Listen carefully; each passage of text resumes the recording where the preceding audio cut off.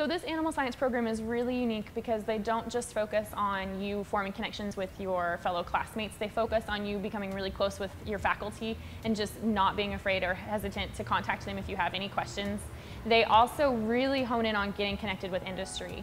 So if you know that you're interested specifically in beef production and that's what you want to go into, then they find beef producers to come in and talk in your classes so that way you can start getting introduced to that whole livestock production scenario, because you get a lot of knowledge.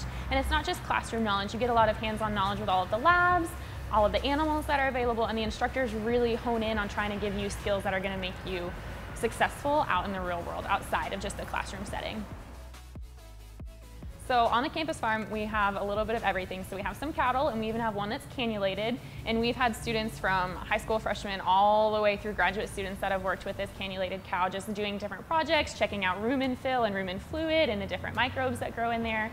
So they've learned a lot from the hard science side all the way through. It's just really cool to get to stick your hand inside of a cow.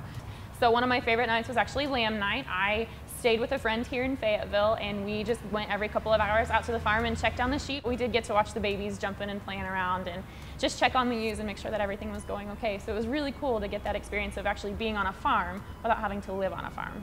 So going into the animal science program, I had a lot of small animal experience. I worked in an animal clinic, in kennels, reception tech. I knew that I wanted to be a veterinarian, but I knew I needed to gain some laboratory experience and some large animal experience, and that's what I went in to do. I actually worked in the genetics lab a little bit, which was really neat, getting to do lots of just some pipette work and titrating and some things I'd never done as far as lab work experience, because research is very important going into vet school. They want to see that. I think the lab is where they really integrate hard bench science with animal science, and so it's this really cool cross between being on the farm and using your biology and chemistry and skills like that you're going to need. We got to learn everything from bone structure all the way into muscles and organs and the way that they all kind of function together. So we got to look at some actual bones from livestock, but then we also got to cut into some organs like brains, livers, kidneys. So that was kind of cool just to learn about something in a classroom setting from a textbook and then apply it in a laboratory scenario where you got to actually cut into something and see how it works. It was a small, close-knit group.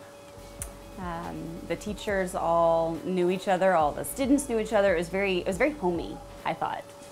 It wasn't big and scary like the chemistry or biology majors. It was very friendly. It was a fun place to be.